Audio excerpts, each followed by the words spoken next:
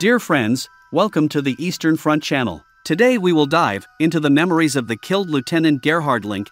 This is the third part of his diary, which was captured on the battlefield. Links for the other part will be at the end of this video. In this video I will show on the Google map the advance and retreat of the German army, in accordance with the diary of the murdered lieutenant. We will trace his path, near Moscow, to his last destination, where he found eternal rest. In his diary, he willingly shared his thoughts about why there was such a difficult situation near Moscow. Perhaps it is the memories of Lieutenant Link that will shed light on the reasons for the defeat of the Germans near Moscow in the winter of 1941. Well, let's get down to Lieutenant Link's diary. December 8, 1941. Japan declared war on England and the United States, thus, it is finally on the Axis side. It is still difficult to judge the significance of what is happening. I still think that this will be the beginning of open hostilities between Germany and America. The first actions of the Japanese seem to be successful. Since noon, disturbing enemy fire on the village Kazmino, the telephone connection is out of order again. At 17 o'clock, out of breath, a messenger comes running. He brings the news of the death of Oberleutnant Mage, the adjutant of the regiment commander. A shell directly hit the house where the battalion headquarters was located, killed several people from the headquarters. The 3rd Battalion is unlucky. I am required to go to the front line, and at the same time, take the new commander of the 3rd Battalion, Oberleutnant Wolf, 187th Artillery Division. Everyone is there waiting for an enemy attack. As soon as this assumption is made, the attack begins. I'm running through the village and notice bullets flying between my knees. Tracer bullets fly across the sky like red sparks. I don't feel cold anymore. An hour passed, and the firefight in the forest ended. It's done. There are only a few Russians left on the main line of defense, who need to be smoked out of there. Returning back, I found out about the renewed attack. Again, I am taking the ammunition urgently needed there to the front line. The Russians on the one hand broke into the village. Several houses are burning. The remnants of the 2nd Battalion do not let the enemy to the edge, which is east of the village. I see the Russians through the wavering flames. The situation is uncertain. The 3rd Battalion is stuck somewhere. On the way back, I pick up the wounded in the truck. It is not an easy task to take pain-worn soldiers away from the battlefield. Meanwhile, midnight had arrived. It works beneficially for several hours. I can hear all the conversations through my drowsiness. December 9, 1941. At 1 hour and 30 minutes, together with Lieutenant Varnstein, I'm going to the front line again. We found the 3rd Battalion still in the village. They cut off a part of the village in the hands of the enemy. Units of the 187th Infantry and 187th Artillery Regiments sent to the rescue are preparing a counterattack. I'm coming back with a report and can finally rest for a few hours. The situation is restored again. The 2nd Battalion is no longer combat ready. A reconnaissance detachment and separate battalion companies remain on the front line.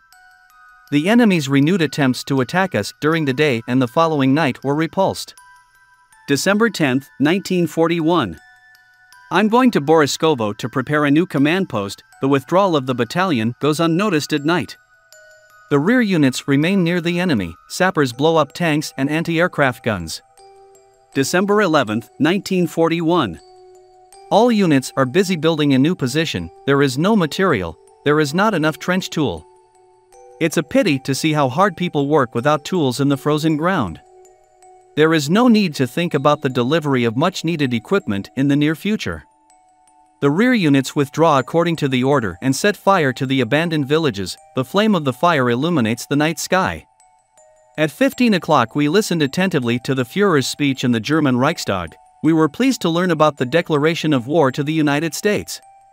We've been waiting for this. Our naval forces will be able to respond to Roosevelt's brazen challenge.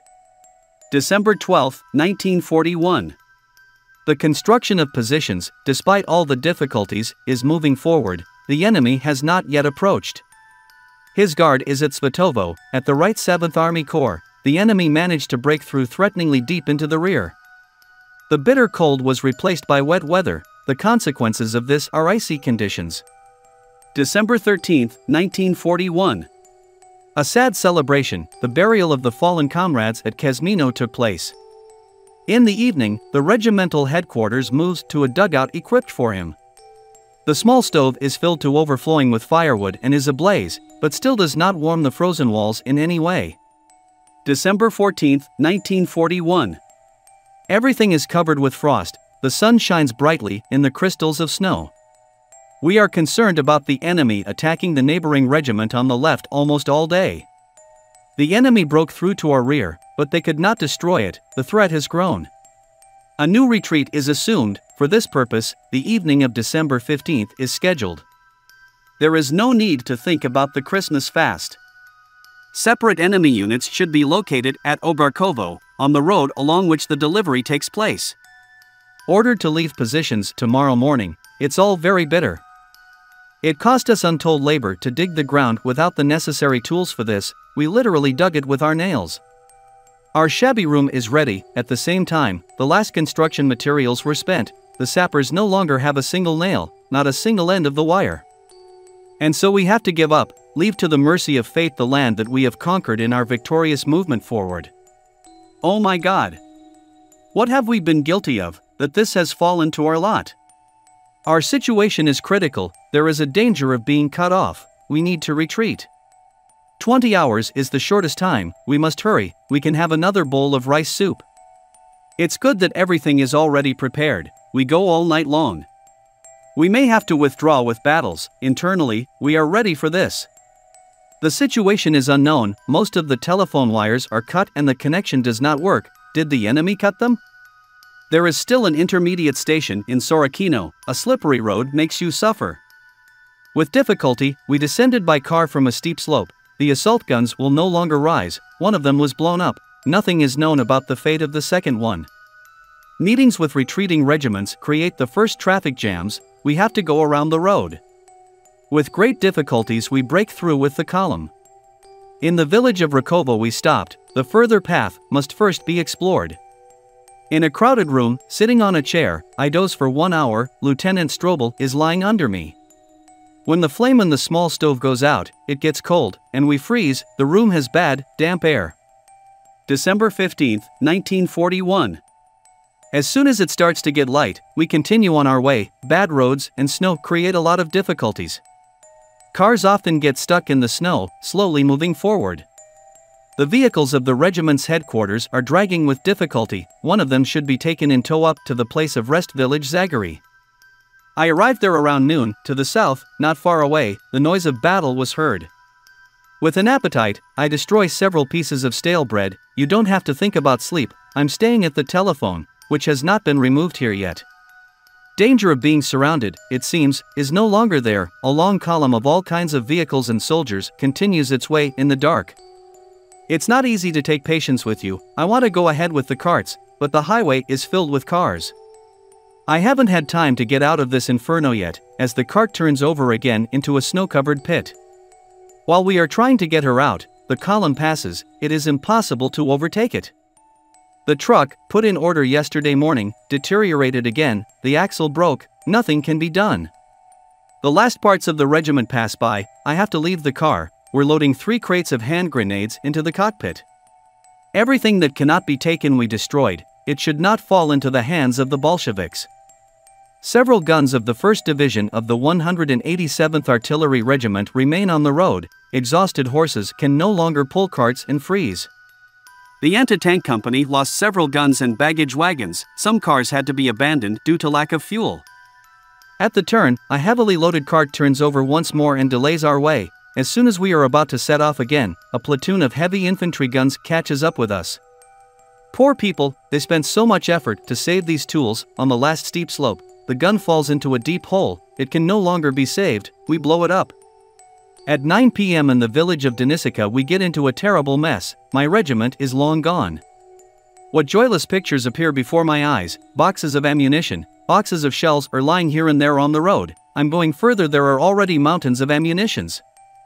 I also find items of equipment. All these things belong to someone else, not my regiment. We leave behind all these unwisely abandoned things. Again we are forced to join one column. It's stalled. Neither back nor forth. A few kilometers away from us is a difficult section of the road. The cold penetrates everywhere. I try to protect myself with a blanket and 2 overcoats, but my feet are stiff from the cold. It's blowing hard, the snow covers all around. December 16, 1941. The front column is moving slowly, the traffic jam ahead has already been resolved, and we are moving relatively well. What amazing pictures stand before us. I think I have seen this only in the campaign to the west during the retreat of the French troops. Broken cars, scattered cartridges, in many cases, they hurried to reset. It is very bad that we do not have enough hidden storage rooms in which we could hide at least the most valuable. Morale and discipline suffered heavy blows during this retreat. How much valuable property has been wasted, they didn't even bother to destroy it all. We can be afraid that these munitions will fall on our heads. With small obstacles, I get safely to the regiment. We passed through Vishenki village, the former location of the regiment's headquarters. Then, of course, no one thought that we would see this village again. Although the situation was not good then, in that autumn slush, now it has become even worse. The numerous losses suffered during this time weakened our troop even more. Meanwhile, we received 200 reinforcements, which we somehow managed to get in the rear units. The combat capability of these soldiers is terrible. Many do not even own their own rifle. I thought that such a thing was possible only in hastily assembled Russian brigades. At the Pesiknoye Podporino crossing, we rested only once for several hours. We have to move on tonight. Our goal is Ticino, also well known from the offensive period. We have to stand there for the next few days, covering the movement. I pass through Ruzha, abandoned, almost completely deserted. Wooden houses are burning in some places. These torches illuminate the city. It's as bright as day. We're moving into Colonel Raid's old apartment. At night the order comes, prepare for defense. Finally, the Führer's authoritative word: it is impossible to retreat further. Keep the Russian line of defense to the last. The city of Ruzha itself should be turned into a springboard. December 17, 1941. The defense organization immediately identified a number of difficult tasks. Every now and then, losses in ammunition and equipment are revealed. The last battery of Captain Rake was left in Ruzha. The city is overflowing with wagons and units of every division imaginable. These groups break up and disperse every now and then. The clueless management of some parts only makes you shrug your shoulders. These divisions should be given an example of the leadership of the retreat in my regiment. Incredible pictures are presented. Completely degraded figures wander everywhere in an undignified form, like tramps, like the last bastard. I interfere every time I meet such a loose guy. For the most part, they are short-term soldiers, without thorough drill. In the 267th Division, it even came to a bloody brawl. The new line of defense runs through our section of forest, on this side of the river. This line is undoubtedly better than it was in Kesnino, but worse than in Boriskovo. The plot is very wide for us. Dear friends, that's all for today. It was Tim and the Eastern Front channel. If you like this video, please support it with like and write your opinion about the reasons why Germans were defeated near Moscow.